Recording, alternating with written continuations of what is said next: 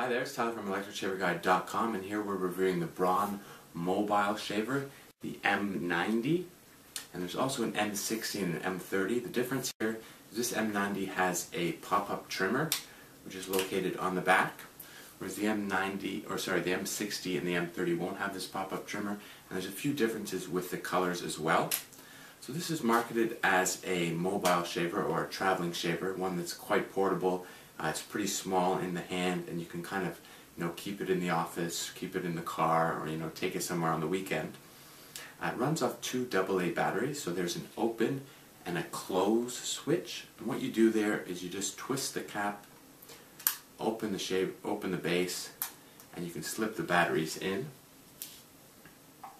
And Braun does advise that when you're not using the shaver, that you remove these batteries. So if you only use this a couple times a month or once a week, then you're probably going to want to take these batteries out when you're not using the shaver. And you can twist that back in, and then there's a twist cap, and what that does is it opens up and allows you to use the shaver. So if this is right side up, you can't turn it on, so it's kind of like a locking mechanism. So when you click it back down, you can turn it on and shave like that. For cleaning the shaver, you can turn it on and run it under warm water. You can apply some liquid soap, run it and rinse it off. And then when you're done, you can actually remove the foil, okay, and let it dry. You can put the foil back on once it's dried. And it also comes with a little cleaning brush at the base. So you can take the cleaning brush out and brush away any stubble as well. Don't brush onto the shaving foil though, you probably don't want to do that. So that's basically it. It's a mobile shaver, it's small. Keep in mind that it only retails for about $25, so it is kind of a cheap electric shaver. It's certainly not a high-end product, but let's give it a go and see how it shaves. Okay, here's just an up-close view of the shaver. You can see it's nice and small. The twist cap twists down, and you can turn it on, and you've got the pop-up trimmer in the back. And to install the batteries, there's the open and close buttons there, and you just twist that and install the batteries. One thing I did not mention is if you're going to use the shaver often, you're going to clean it with running water, every day or quite a few times a week, you're just going to want to apply some machine oil to the foil, maybe once a week or once every 2 weeks, just to keep it in good shape.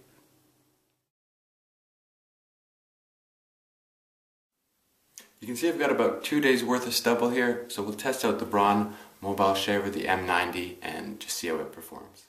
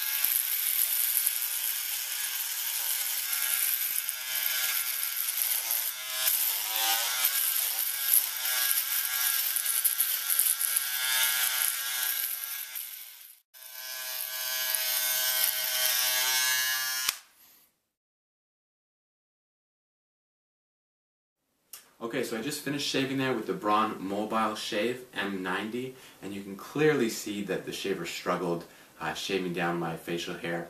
I've had 2 days worth of stubble growing in. I've tested this shaver out with 1 day's worth of growth, and it did perform a bit better, but at the end of the day, I personally would not use this shaver on a regular basis. So if you have thick facial hair, you have to shave every day, or you have to shave every other day, I would not recommend this shaver. You are just going to struggle trying to shave your beard, and you won't enjoy it. But on the other hand, if you have facial hair that maybe grows in, not too thick, just maybe on your upper lip area or your chin area, and you maybe only shave once a week or just a couple times a week, it could be a good match for you. It didn't perform too badly near my sideburns and my upper lip.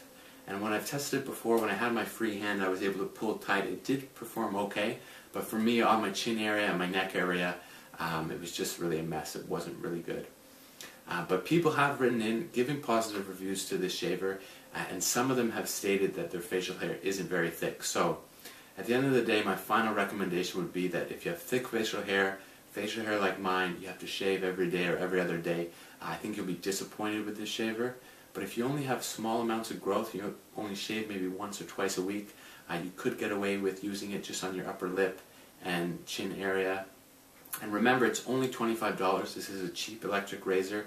Coming into this, I wasn't expecting much, and I'm not really surprised.